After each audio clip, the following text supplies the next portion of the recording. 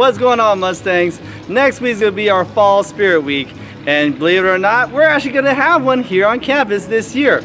The theme of it? Heroes of the Herd. Now you're probably wondering what the dress-up day is gonna be for this theme. Well, it's gonna be pretty much all hero-themed days. So the first day, which will be Monday, is to be the classic debate of Marvel versus DC. So guess what, ladies and gentlemen? Do you like Marvel? Dress up as one of the Marvel characters. I have a shirt about it. Or if you like DC, have that instead. And that's supposed to be going on for Monday.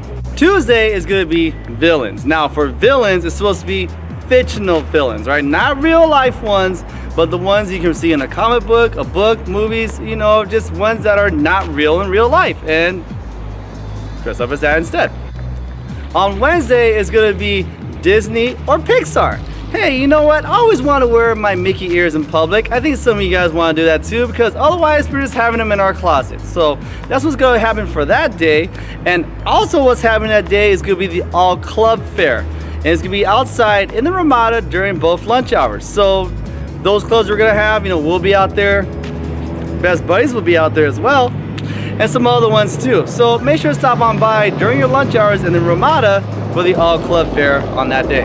Now for Thursday, that one's going to be a little bit more closer one that hits home for some people. Everyday heroes. Think about all the people that were important during this whole past 18 months. All of our essential workers, the doctors, the nurses, public workers, maybe even the teacher.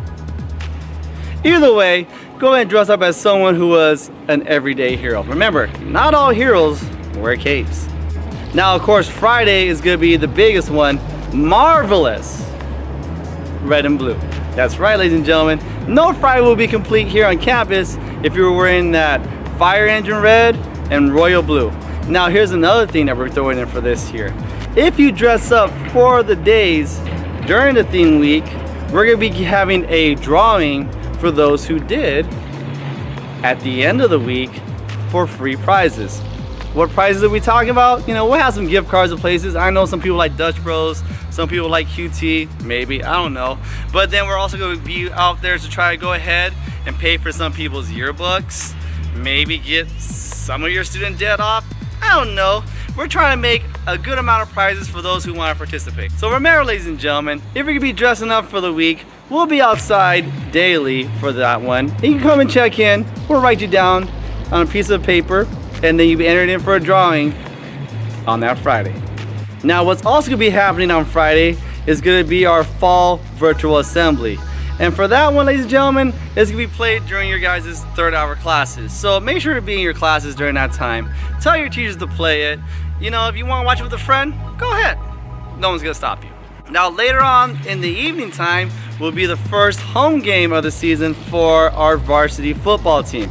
Who we're going to be playing? Central. So you know what that means, ladies and gentlemen. You guys come out and show up and show some support for our fellow Mustangs out there. Wear your red and blue. Make sure to pack the stadium and let's have a great first ever home game for 2021. We're looking forward to many of you guys and gals participating next week. And as always, make it a great day, Mustangs.